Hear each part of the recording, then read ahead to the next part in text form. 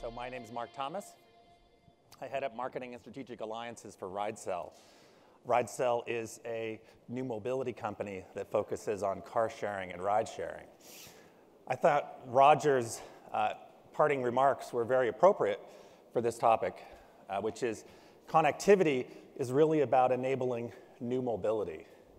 For the last several years, probably 4 or 5 now, we've been here talking about telematics and how do we monetize the telematics? And I know initially it was thinking about the car as the next consumer electronics device. You don't charge subscriptions. You would do something more like put internet advertising. And so we were thinking along the lines of the car, as a cell phone. But what I think that people have come to acknowledge is that the car itself is what you monetize with your connectivity. When we take a look at where the growth is in the automotive industry, it's mobility services that are the growth engine. Let's take a look at the market capitalization that's expected for both auto OEMs and new mobility companies. So the gray boxes are auto OEMs. And if you look at it now, it's about $1 trillion market cap for all of them rolled together. And by 2030, it'll be, 1.4 trillion. So there's definitely some growth in the industry. But the green boxes are the ones that represent the new mobility services. These are the value of what these future service companies will be expected over the next 15 or so years. And that's where the growth is going to come from the shareholder perspective. That's where the growth in the industry is going to be driven from. And that's why we're seeing suddenly all the companies in the industry deciding, how do we get a piece of that? And it's not just this economic wealth that's being created where none existed. The green boxes, new mobility services, are actually roll-ups of multiple industries. Unlike thinking about the car and how do you sell additional things to the person who owns the car, this model is, how do you actually take all the different payments a person's making and consolidate them into one payment? Instead of having to pay for insurance yourself, pay to have your car washed, to have it maintained, to pay for repairs or collision, all that just gets taken care of when you get mobility as a service. The service provider provides all that for you. So instead of multiple payments by a consumer, it's just one payment to the service provider. And that's why this particular box, the green box, grows so much more than the automotive OEM business of just selling vehicles. Now, when you looked at Roger's slides, and he talked about how automotive sales aren't really going to be diminishing that much, it's true. But what you don't see is what this chart shows you. It's who's going to be buying the cars that's going to change the nature of the automotive industry. So in this case, the gray boxes are personal vehicle ownership. The green part of the bars are cars that are sold into new mobility service providers. So somewhere between 2025 and 2030, in North America, in urban areas, more than half of the vehicles sold will be to these new mobility services and not to private individuals. So that definitely changes the nature of the economics. These companies will have huge buying power. Certainly, different kinds of configuration vehicles will be required for these new mobility services. So that's an important change. I live in San Francisco, and if you would take that as a representative sample, it would seem like half the vehicles on the road are Uber and Lyft, like the new mobility explosion has already taken place. But the reality is, overall, about 1% of all passenger miles driven are in new mobility types of things, car sharing and ride sharing. So we are just at the very beginning.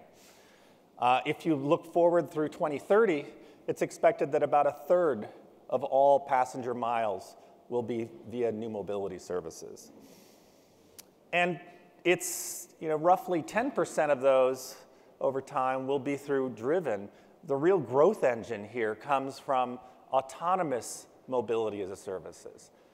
And that's because when you take the cost of the driver out of the equation, it brings the cost down to almost below half of what it costs and individual vehicle ownership. Some of the studies say that that's about 50, 60 cents a mile if you own your own car and you're responsible for every element of maintaining, washing, and sharing. And that these autonomous mobility as a services that are EV vehicles, so definitely cheaper to operate those, will get to about 25 cents a mile. And that's absolutely a breakthrough. And if you wonder where all these market capitalizations are coming from, this $9 trillion by 2030 for mobility as a service, it's the fact that it's expected to be a $1.5 trillion business. If you take a peek at where that geographically breaks out, you can see that Europe and the US are certainly the lion's share over the next 10 years. China comes on very strong in 2030, in part because we think of new mobility services, these robo-cabs or autonomous ride-hailing, as vehicle replacements. I have a car, my wife has a car, maybe we'll get rid of one of them and start using new mobility.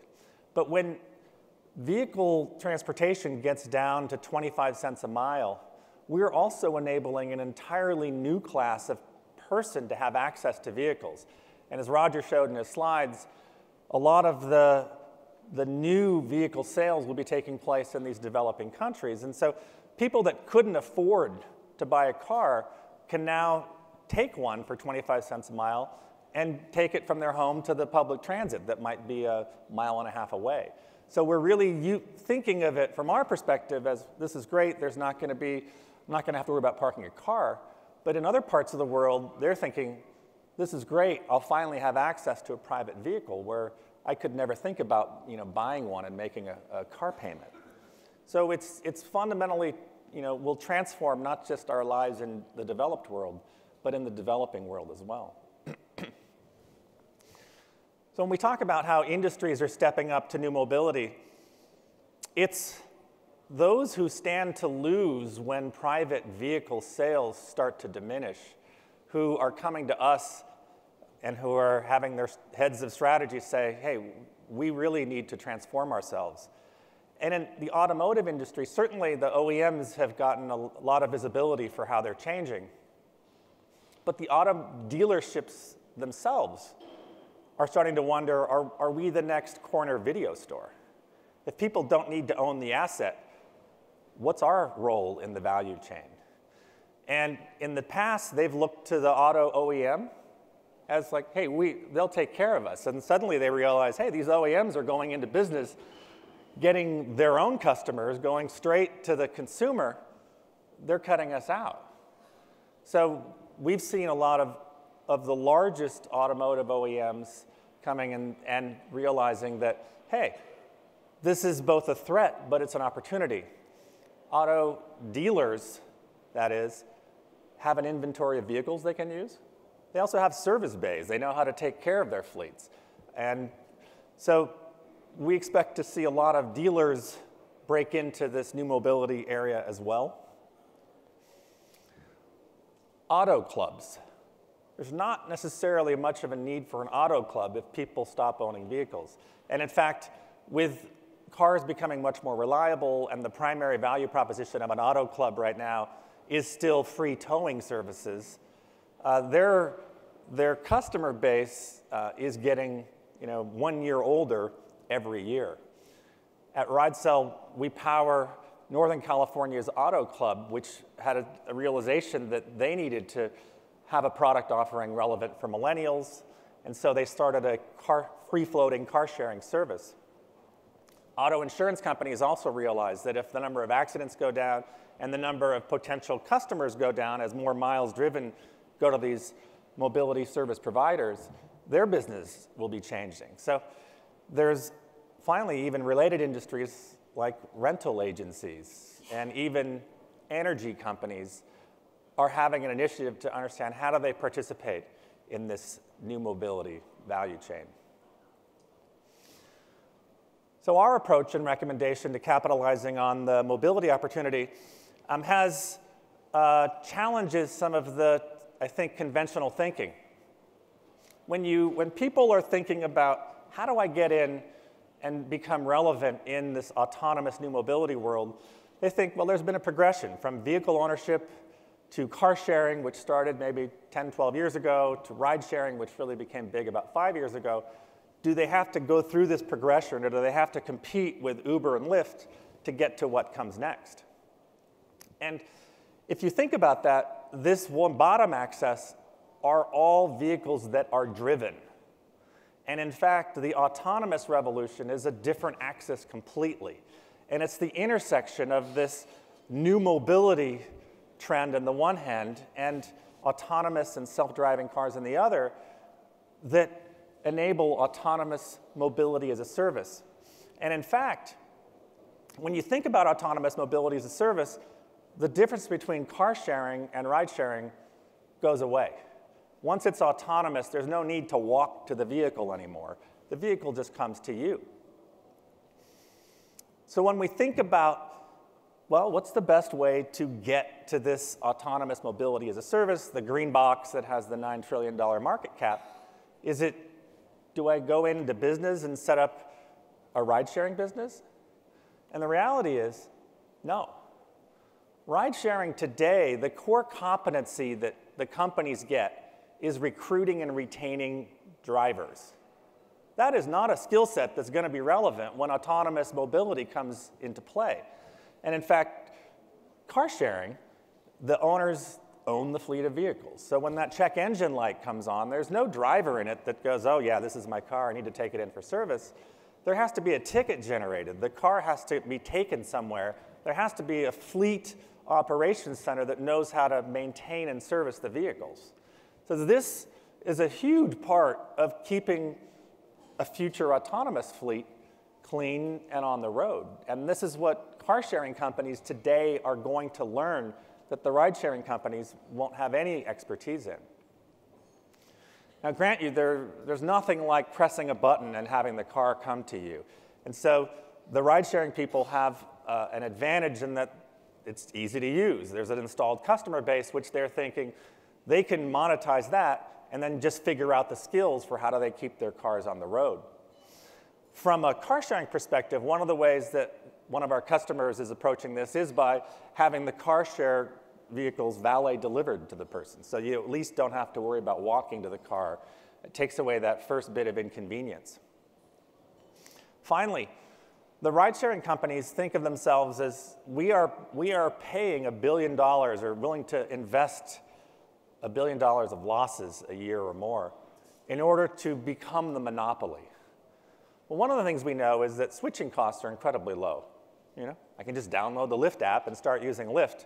I've had in San Francisco, there's no loyalty program, something that I get points if I stick with Uber. So there's very easy switching costs from a consumer perspective. In fact, the way we look at how mobility as a service is going to evolve is you take another business, which is transportation as a service, the airline industry. There's not one airline that owns a country. There are numerous airlines, and the fact they offer different value propositions. There's those for entertainment, those for business travelers, there are those that are very inexpensive. And part of the way that these airlines do their business is by having alliances with other airlines, Oneworld, Star Alliance, so that when I buy a ticket to come out and go to Berlin, for instance, I may fly United to Frankfurt, and then I'll hop on a Lufthansa flight. But it's still a United ticket. And so United owns me as the customer, but they're able to serve more markets because they have these alliances and partnerships. We think that the future of new mobility will be a lot like the future of airline transportation. You need to have alliances to be successful. So our recommendation for how companies get into the new mobility world with the aspiration of being relevant when autonomous vehicles are here, it's not to wait until their autonomous vehicle technology is ready, because by then, the other companies will have built a customer base, they'll have built an infrastructure of an ecosystem even around who services their fleets, how do they buy and sell the vehicles. So our advice is to get in as a car-sharing company, which is either residential, station-based, free-floating, where people pay by the minute. and then extend this to taking their car-sharing cars and renting them to Uber drivers and Lyft drivers. There's currently a huge shortage of vehicles that qualify for these programs. 20% of all Uber drivers don't own a car that passes. Another 20% don't own a car at all but would love to drive. So if you as a car-sharing provider can service this ride-sharing market, that's a great opportunity to offer vehicles by the shift that include the appropriate insurance. We also think then that if your aspiration is to get into autonomous ride-hailing, you have to add ride-sharing and start to get expertise with taking vehicles that are in your fleet and using them for multiple purposes. So not just having them free float around the city where the peak demand times are during the day and renting them to car-sharing, ride-hailing drivers for other services, but start to get your feet wet and offer a value proposition. Certainly, this is the time then to build alliances with other car-sharing providers. Even if a customer has your app and goes to a different city, it would make sense for them to be able to use your app to rent a car of a different person's service so that every city you go to doesn't require discovering who's the local provider, confirming that you have a valid driver's license, getting your credit card in the system, and waiting for some sort of NFC card to come in the mail. But we believe that all of these are the steps that are necessary to get you into the autonomous ride-hailing business. So the company I work for is called Ridesell. We were founded in 2009 with a mission of providing new mobility. We're the only platform that powers both car sharing and ride sharing. We're based in Silicon Valley, and we power, for instance, new mobility services for BMW. Their version of Drive Now in North America is called Reach Now, and they're powered by us. We provide them with a car-sharing platform, and they also take these same BMW vehicles and put drivers in them and offer ride-sharing with the same fleet of cars, which is one of the first companies to ever use one fleet for both car-sharing and ride-sharing. We power things for VW's Skoda division, auto clubs, and 15 other companies. One of the things about this is that you can have a single app which lets your customers get both car sharing, ride sharing, and even rent a car, one-stop shopping for your customer base. So this car sharing and ride sharing, there's actually many flavors of it. And in fact, there's station-based car sharing where the car lives at a station, the person rents it, takes it out, and then brings it back. A very common use case for that is that you reserve the car for a block of time. I want to run some errands tomorrow. I'll reserve it from 2 to 5 in the afternoon. Free-floating car sharing is the kind that says, hey, anywhere within the city, it's like the Car2Go model or the Drive Now model, you can pick up the car and then drop it off at a different area. It's unusual to have a platform provider that can do both kinds of car sharing. In addition, our company acquired an autonomous shuttle company. So again, our objective is to be the platform provider that takes you from today's car sharing into the future, which is autonomous ride-hailing. Autonomous needs a number of different dimensions. Like if the ride-hailing person comes up and there's a driver in it, they roll the window down and say, hey, are you Mark? Yeah, I'm Mark. OK, this is your ride.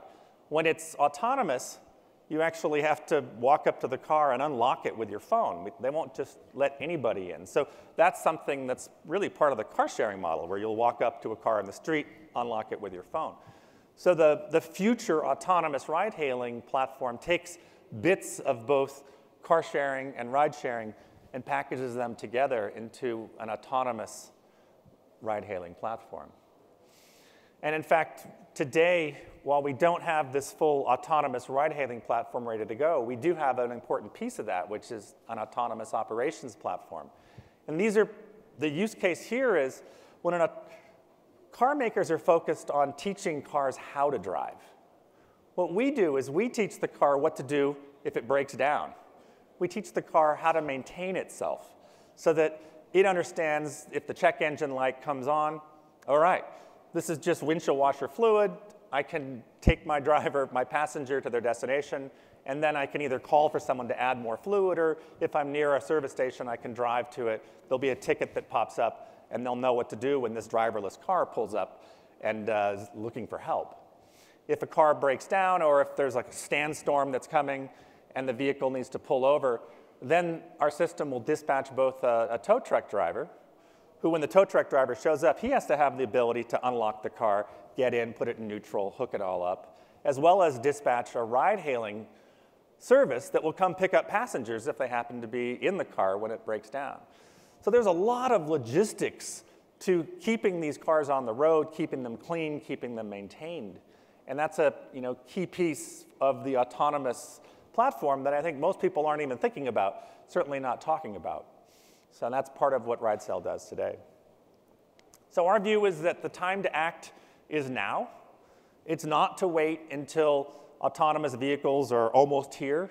If you wait until then, you'll have a much harder time entering the business of new mobility. Don't wait, embrace partnerships, and work with Ridesell. We're the intelligent platform for new mobility services. Thank you.